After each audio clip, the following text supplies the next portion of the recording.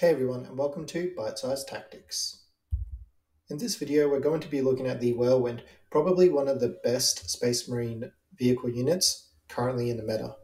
So the Whirlwind doesn't have a very standout profile with a 10-inch movement, a toughness of 10, a 3 plus armor save with 11 wounds, a 6 plus leadership and an OC of 3, and currently costs 180 points.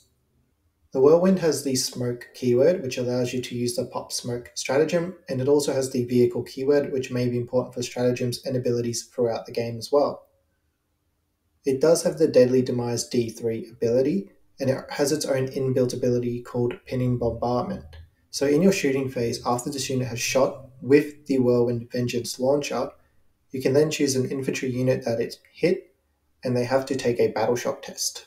So the Whirlwind is equipped with the Whirlwind Vengeance launcher.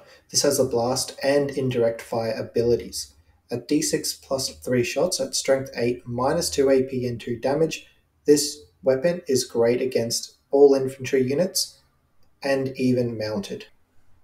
Its armored tracks are not a great combat weapon, however, with only 3 attacks at strength 6, no AP and damage 1. You can add the Hunter Killer Missile to the Whirlwind. This has only 1 shot for the entire battle, and at strength 14, minus 3 AP and d6 damage.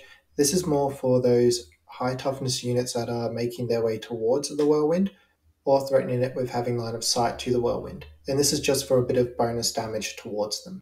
You can also add the Storm Bolter to the Whirlwind, and this has a Rapid-Fire 2 ability, and at strength 4, 0 AP and damage 1. Again, this weapon is just for some help against units that are coming too close towards the Whirlwind, or just having firing lanes to the Whirlwind. The Whirlwind doesn't have a lot of damage output to those high toughness units that your opponent will have, and it needs to be aware of the high AP and high damage weapons that normally accompany those units. The Whirlwind doesn't have a lot of wounds either, and it only has a 3 plus armor save. So it's not the most durable vehicle unit that the Space Marines have, and you don't want this unit also to be locked in combat because you don't want to suffer any -1 to hit penalties. Another weakness are the units that can deep strike outside of 3 inches, as they will then be able to get shots at the Whirlwind and possibly on the next turn even charge into it and then lock it into combat. Finally, the Whirlwind isn't a model that's going to be scoring you a lot of points either. So you need to be wary that it's more for some damage output towards those infantry and mounted units and getting rid of your opponent's mission playing pieces rather than actually scoring you secondary points or even primary. The Whirlwind is fantastic at being able to screen out your backfield, however, and it does keep your deployment zone very safe, especially against units that can come in from strategic reserve or deep strike.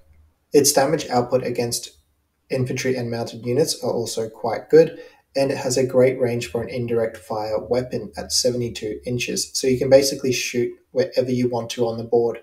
It will also be really hard to target, as it will most likely be in your backfield behind ruins, so it's going to be really hard for your opponent to be able to shoot back at the Whirlwind while dealing with its indirect fire ability from the Whirlwind and its massive range.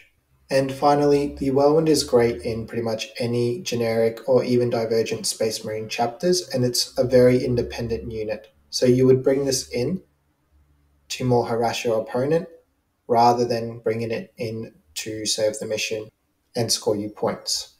We've pretty much covered the mission play of the Whirlwind, but I will just reiterate it here. So the Whirlwind is used in the most basic of ways possible. You deploy it in your backfield as a unit to either hold that home objective or to just screen out your deployment zone in the corner or behind any kind of ruin that will stop your opponent having lots of firing lanes towards it.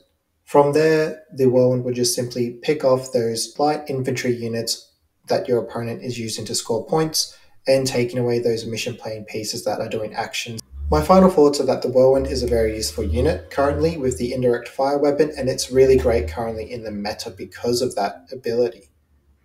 And it can cause a lot of issues for your opponent, especially if they're running mainly infantry in their army. And again, I'll just reiterate that I believe it can be useful in pretty much any detachment, as it will just act independently in the game. Thank you for watching the video. If you've been enjoying this content, feel free to like, comment, and subscribe to support the channel. And let me know in the comments section what you think of the Whirlwind. Is it fun? Is it a bit annoying? Or is it just a staple in your Space Marine army? And again, thank you for watching.